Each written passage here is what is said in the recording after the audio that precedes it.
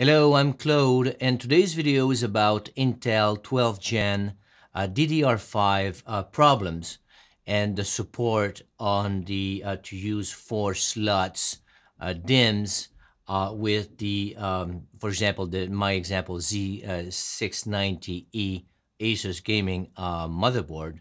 So there are two things I'm going to address, and the one I'm going to show you directly in this video is how to be able to synchronize your RGB lights on your memory, units, and to be able to synchronize that with, in my case, Asus Armoury Crate or Aura. All right, so I'm going to show you how to synchronize that. There's a lot of problems with the memory, and then the least problem you want to have is to not be able to synchronize them with your motherboard. If you wish to synchronize through the motherboard's RGB controller, which is Armoury Crate in the case of Asus.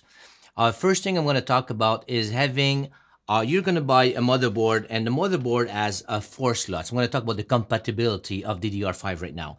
And then the big issue here is that you're going to buy a motherboard, like in my case, the 690, all right? And you've got 4 slots for the DIMMs, all right? With DDR4, it was so easy with the XMP profiles. You never really had to go into the QVL list from the motherboard to see what RAM you could use, if you could use 2 sticks or 4 sticks. It was never a question. With DDR5, it is a big issue because of the speeds. It's incompatible, with most motherboards. So what you need to know is that on the Intel, 12th generation, if you're gonna buy 4 sticks, you need to know right now, you want to populate the 4 sticks, you will not be able to use the XMP profiles. In my case, for example, I have purchased, I wanted to populate, I did the mistake myself, so I'm speaking from experience. I bought 2 kits, all right? 2 kits of 32 gigs for a total of 64 gigs with 4 sticks. And I was not able to use the XMP profile, all right? So if you have 4 sticks, it will not post. And what you're going to have to do is, if it's going to post, the only way to post is to leave everything by default, not to activate XMP in your profiles.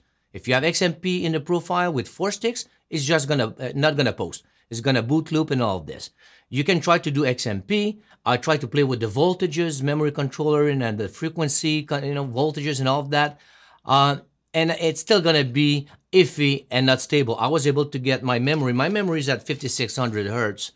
Megahertz, and I was able to get it at 5600, but it was not stable with the 4 sticks, all right? So from the get-go, if you want, for example, the capacity 64 gigs, just do 2 times one set, a kit of 2 times 32, all right? Don't, or else you will not. If you have just 1 kit on 1 channel, all right, A, B, 2, like you're supposed to do initially, that's gonna work. If you have 2 DIMMs, that's gonna work. If you have 4, it's not gonna work. So all right, so needed to know that. I populated my my own computer, as you will see. I'm gonna show you right now. Right there, this is on my computer, my install with the Dominator Platinum RGB.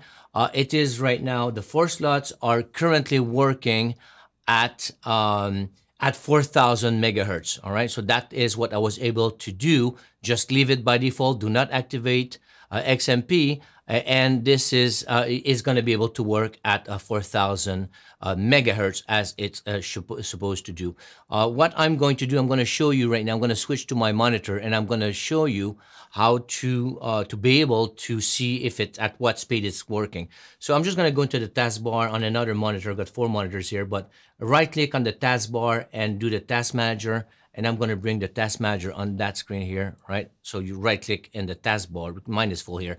So, and then you can get the task manager, and then you go into the performance memory here. And then you can see here, I've got 4 of 4. I've got 64 gigs of RAM at 4,000 megahertz, which is the default. There's no XMP profile, all right? So now let's go to how do you do to be able to synchronize. As you can see, if I bring this camera back on deck, you can see that my all of my my memory is also syncing with my RGB. So I'm going to try to see if I can just lower this here, and I will bring my main monitor in the front here, and put that over here. There you go. All right.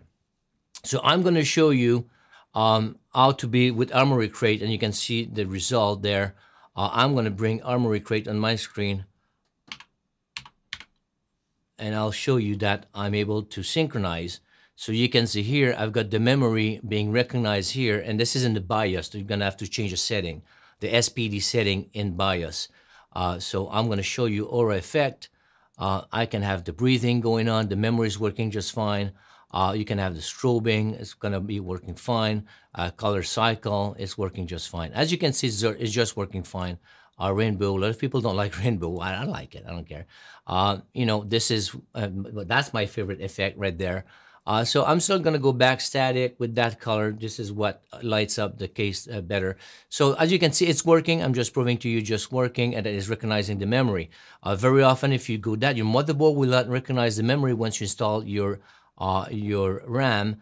So what I'm going to go back, and I'm going to put the footage with my phone, and I will continue on the other side in BIOS.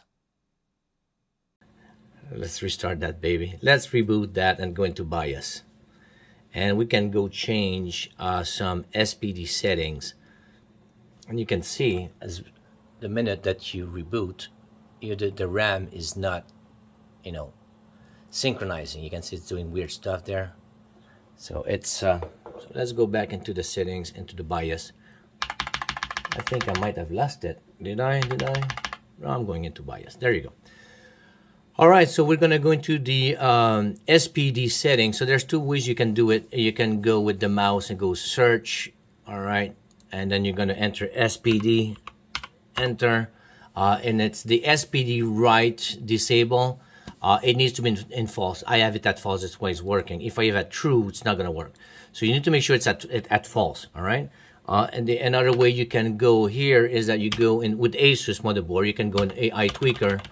And then you're going to go into Tweaker's Paradise. There you go, right there. And this is where the setting is right here at this write SPD write disable. It's at false. If you have it at true, which is the default is true. If you have it at a true, then it's not gonna be synchronizing with your motherboard. All right. So if you want it to synchronize with motherboard, it needs to be at false. After that, F10. Save setting. I didn't change nothing. Save and reload, and there you go. That's all there is to it. All right. All right. It is synchronized. So now let me go back to Armoury Crate.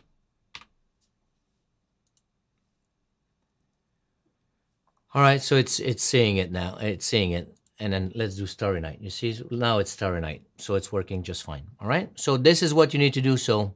There you go. That was this video for the DDR5 nightmares. I had my fair share of nightmares to be able to at least synchronize it and try to do the to get the 4 DIMMs to work. I spent 5 hours plus, and then I realized to be able to use XMP profile with 4 slots never gonna work. So do 2 slots if you want the capacity. Do only 2 sticks at 2 times 32 if you want to have 64, for example.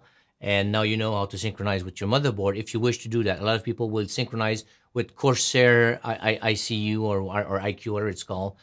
Me, I prefer to control that through the motherboard. So this is the tricks of the trade. All right. Thanks for watching. See you in the next video. Thank you. Bye-bye.